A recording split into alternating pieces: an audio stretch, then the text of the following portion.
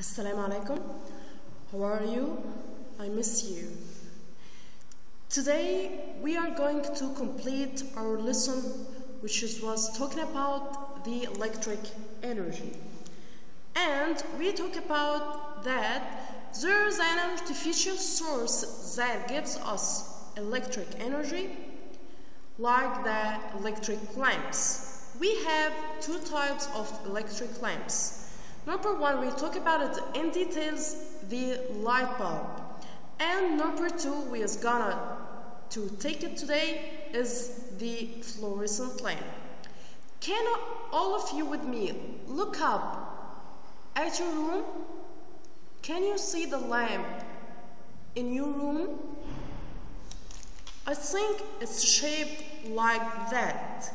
Yes, it's called fluorescent lamp. Any house contains fluorescent lamp inside it. The first part in our lesson we are going to take what is the importance or what is the uses of the fluorescent lamp. Number one, I can use it in lighting houses. Number two, I can use it also in decorating commercial stores like malls and shops. Number three, I can use it in decorating advertisement like that. Do you got it? Excellent. The second part in our lesson, we are going to talk about the structure of the fluorescent lamp from inside. The fluorescent lamp from inside like that. It consists of three main parts. The first part is that which means the glass tube.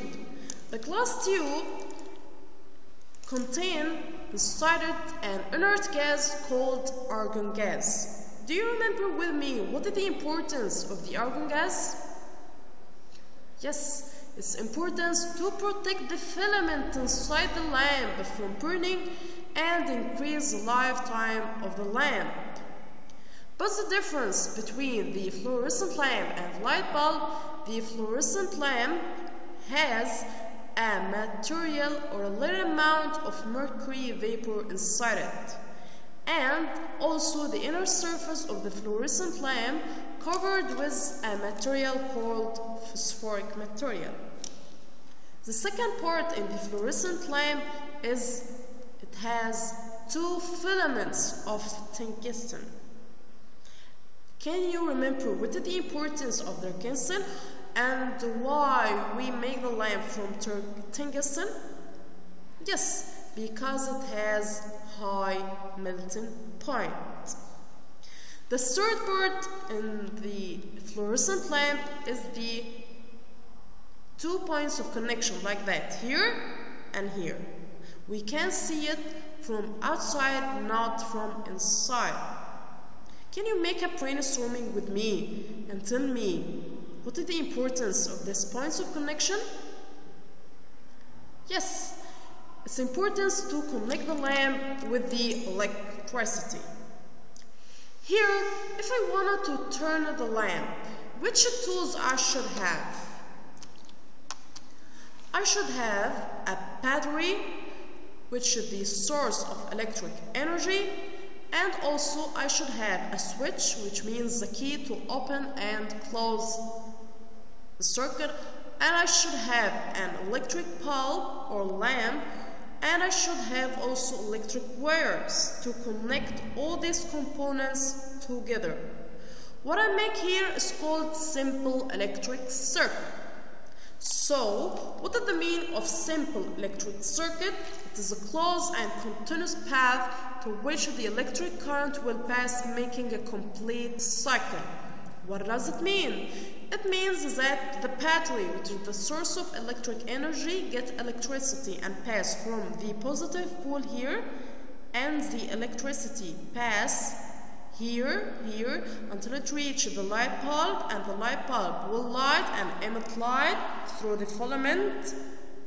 Okay, and the electricity will pass in the wire until it reaches the negative pole of the battery. This is the battery, this is the electric light bulb. The second part, can I connect the light bulbs in random way? Of course not. There is methods to connect the electric lamps. Number one is called series connection, like that the lamps are connected one after another.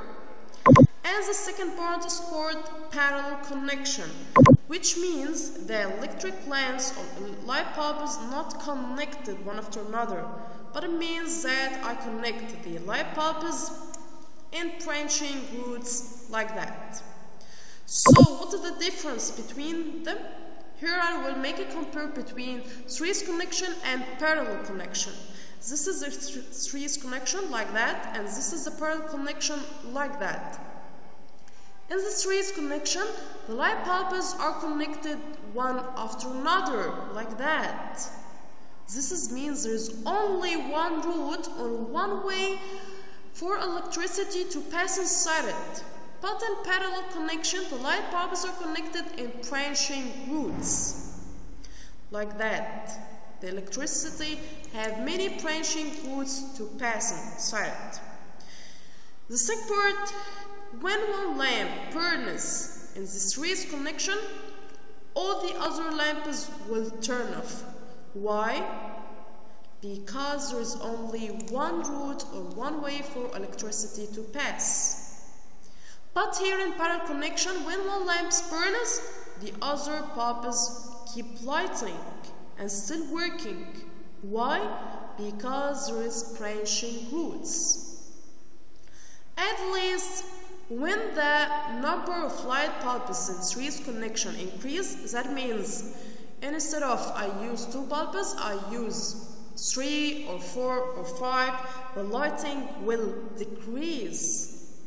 But on the other side, in parallel connection, when the number of bulbs increase, the lighting will not affected and remains the same. I wish you understand all the lesson.